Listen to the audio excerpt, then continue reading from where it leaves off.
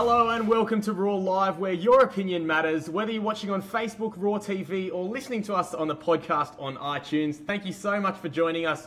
My name's Tevita Li. I'm here, joined in the office by Daniel Jeffrey. Jeffers, excited to talk some footy? Always. And on the line, we've got one of the leading voices in Australian football. He's known as Mr. Soccer on Sky Sports Radio. You would have heard him on the Big Sports Breakfast, seen him on Fox Sports, maybe SBS, or possibly the countless World Cups and European Championships that he's covered. It is, of course, Mr. Andy Pascalides. Andy, thanks for coming on.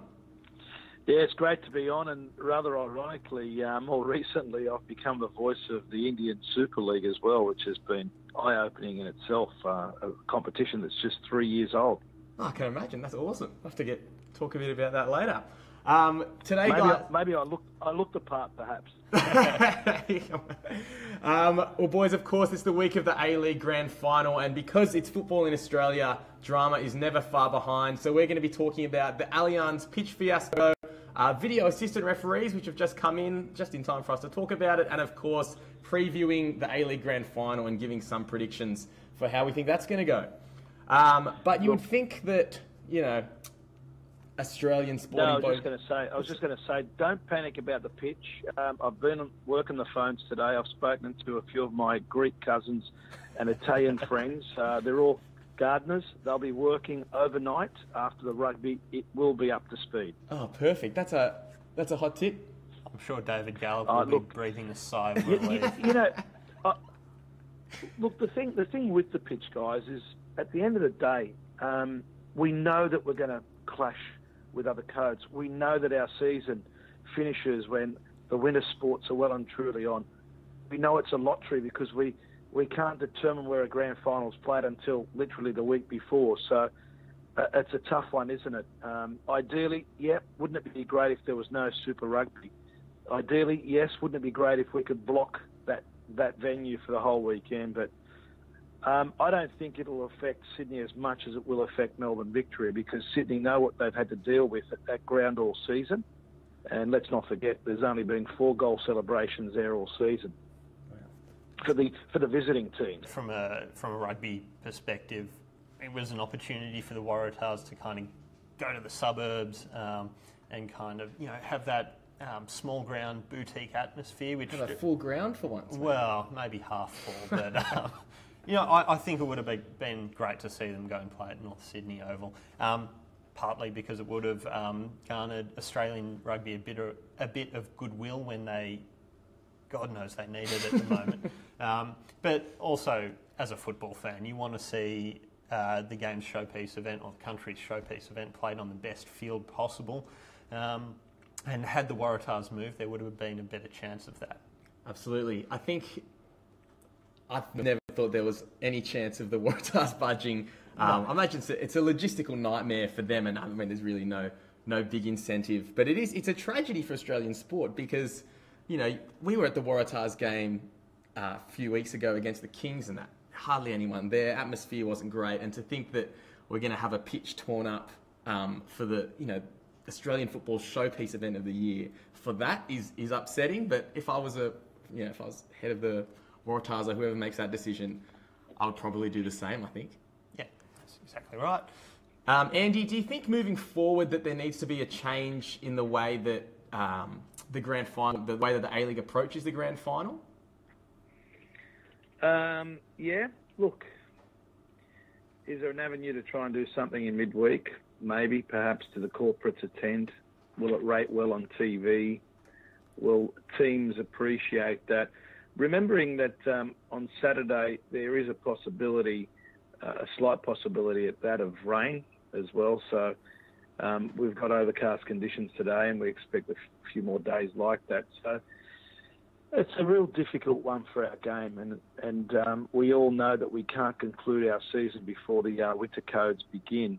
And we're in that dilemma. There's only a handful of countries that suffer this dilemma.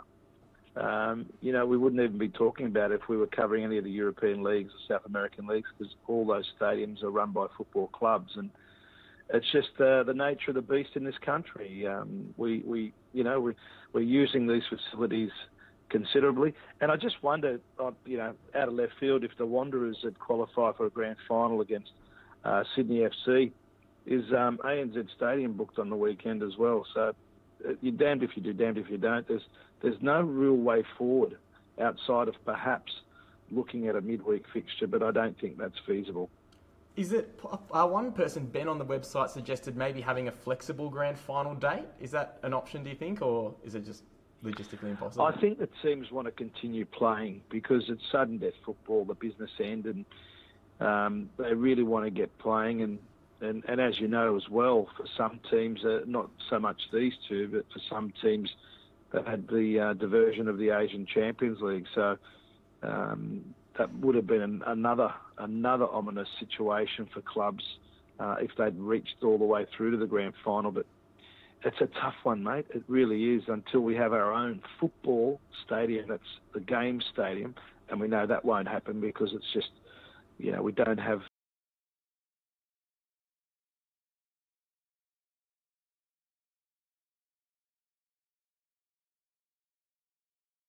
the FFA and the powers that be a little more proactive for this one, because we've known pretty much since New Year, Sydney were in the box seat to win the Premier's Plate of the A-League, so they've been raging hot favourites to host the grand final for quite some time now.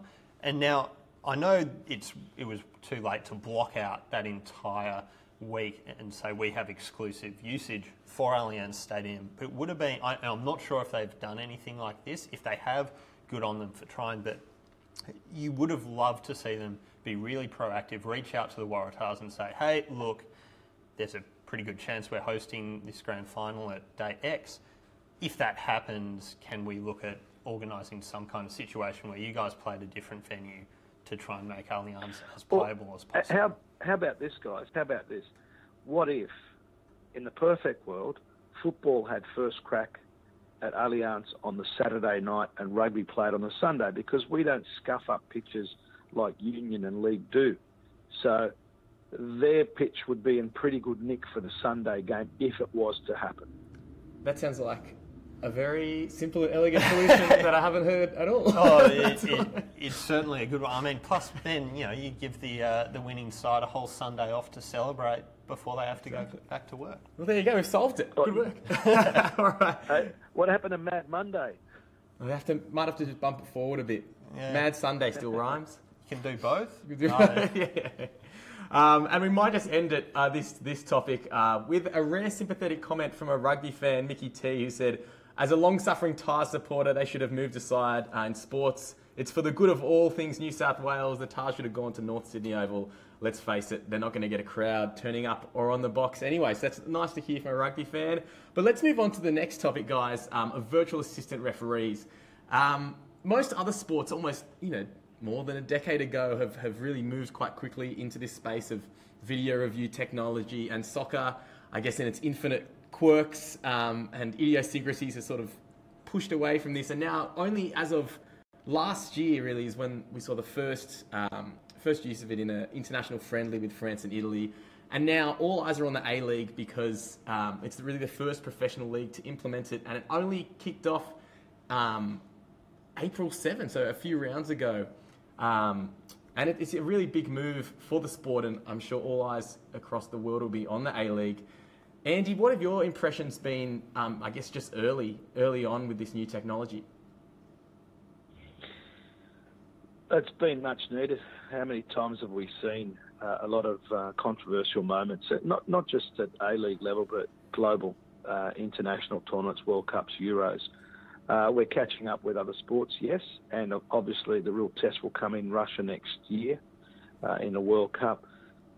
It's interesting the amount of media attention it did receive, because there's obviously two controversial moments. I think Srebotlovsky, he got it right on both occasions. I don't think in the first one, Bobo v. Djulbic, I don't think Djulbic would have got to the ball.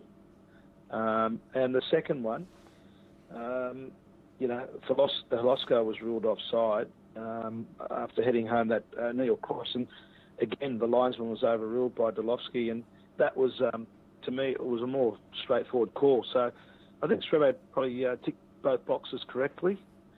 But overall, Sydney did dominate that one, didn't they? Yeah, absolutely. Yeah, I mean, for me, I absolutely agree with Andy in that you can't really argue with the decisions that that we got on Saturday night. You know, I don't think there can be much doubt about the first goal. Maybe Tribulic was impeded a little bit. Would he have got to the ball? I don't think so. And then the second goal with Holosko is undoubtedly onside. For me, the problem comes with the process. And there wasn't, watching the game live, it wasn't clear enough what on earth was going on. I mean, kind of with the first goal, I think it was Jordy Boas who scored. It's kind of like, yes, he's scored, he's going to celebrating. Hang on, the assistant referee's put his flag up. Oh, by the way, we're going to the review. I forgot. And the second one, again, it seems like the review came in and it took too long for that review to come in. I think we need to get it to the point where referees are using it within a couple of seconds of blowing the whistle. And if we get to that stage, I don't think we'll have too many complaints about it because as we saw on Saturday night, the outcome was ultimately the correct one. It always struck me as a curious one why some teething problems, but I think we can all agree, good thing for the sport moving forward. Look, down the track, I think we'll look back at it and say, innovative, historic move. It's working well for the game because I think those line ball decisions on offsides and whether the whole ball has crossed the line, you can have 3 or 4 or 5 match officials on a pitch, but that video is so concise, and let's hope it will be concise because I'd like to see a few more camera angles to make sure of those situations as well. Well, we've got the grand final we've wanted, really. We've got Sydney FC with their record-shattering season against the old enemy, Melbourne. Victory for them.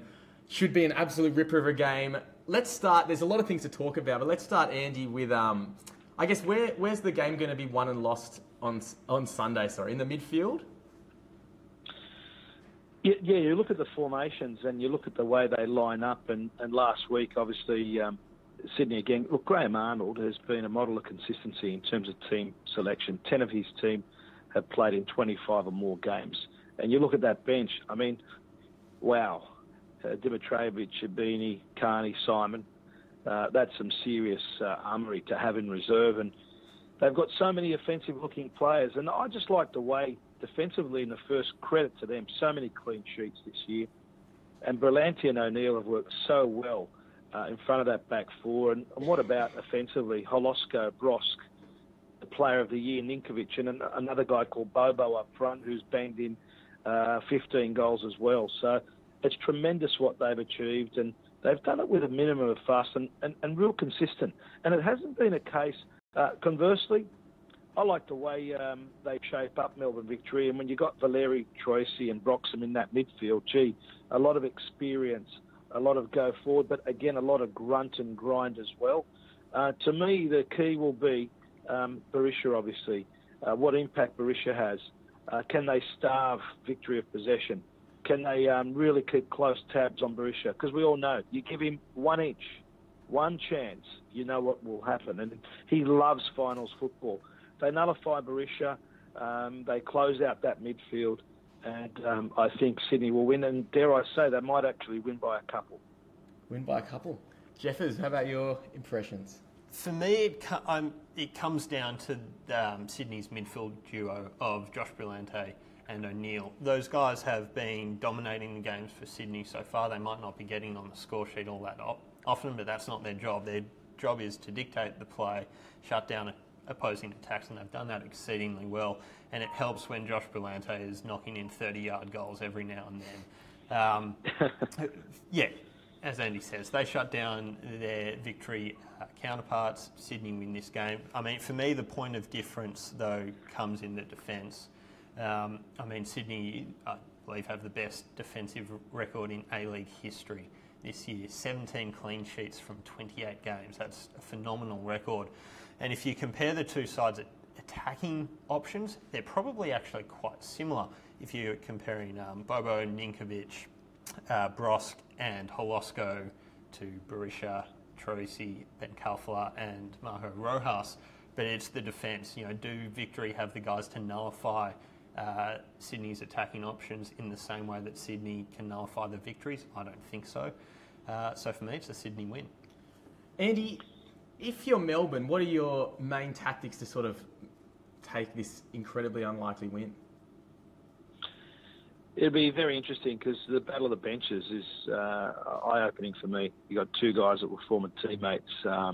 One finished his Socceroos career well before the other, of course, but and they've stood up on the big stage very admirably. And my concern for Melbourne is the run home, the way Muscat's team has performed coming into the finals. Yeah, they got over the line last week, but you know what?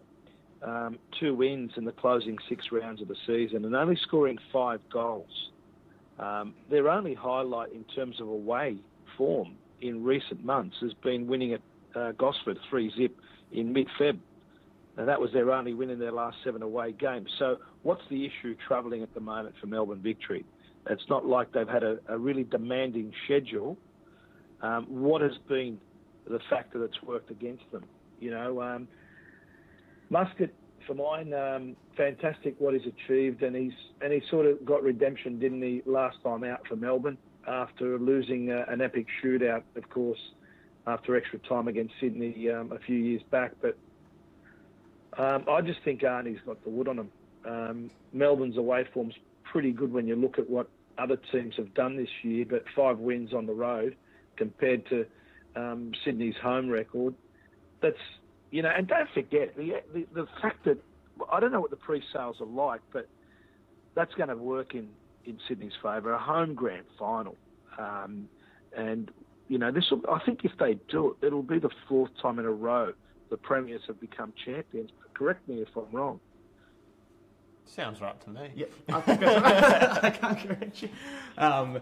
Yeah, apparently, well, the ticket sales apparently have been through the roof. It should be an absolute belter of a game. I guess we're going to have to wait and see, and we'll have to come back next week and see how correct we were. But Andy, I'd like to talk to you for a little bit about your initiative, the Heartbeat of Football. We know just this weekend, tragically, Robert Carpenter passed away on the field for Blackstone United, their goalkeeper. And you've got an initiative to sort of try to save lives on the football pitch. Can you tell us a bit about that? Yeah, well, this all sort of came about a few years back. I just saw a little spike in heart attack deaths, and it wasn't just old boys.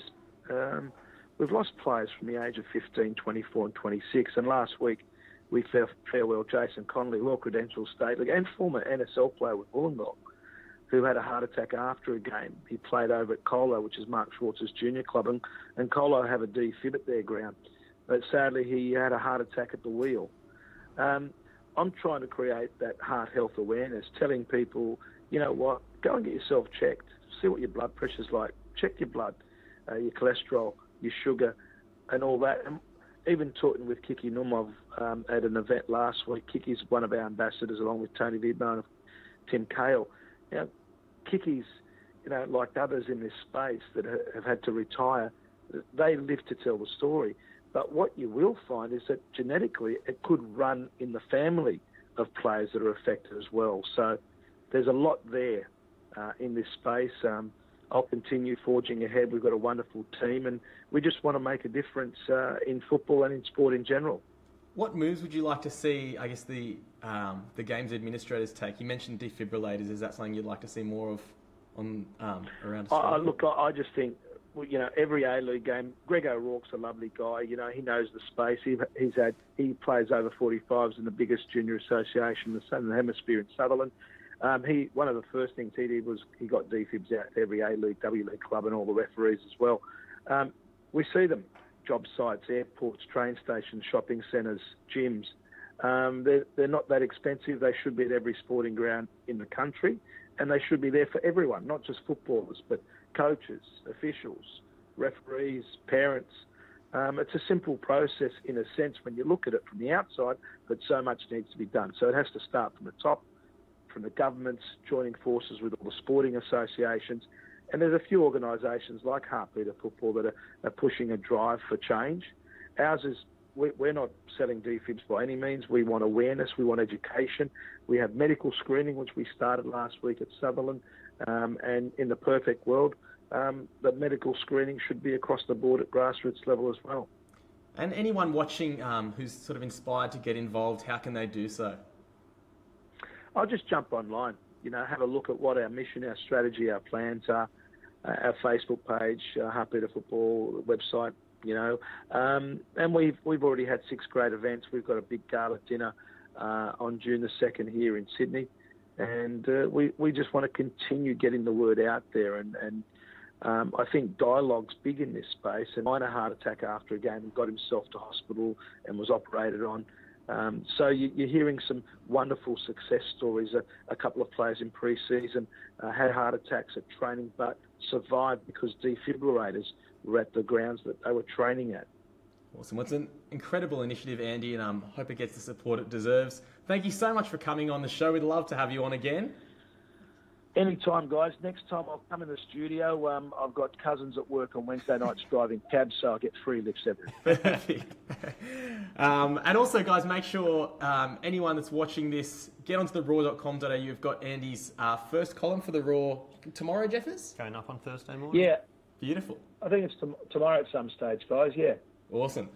Jeffers, thank you so much for coming on. Pleasure as always. Good luck to Sydney FC and Melbourne victory. Hope it's a cracker of a game. Hope the pitch is all right. Hope your cousins, Andy, aren't working too hard overnight on Saturday. And we'll see.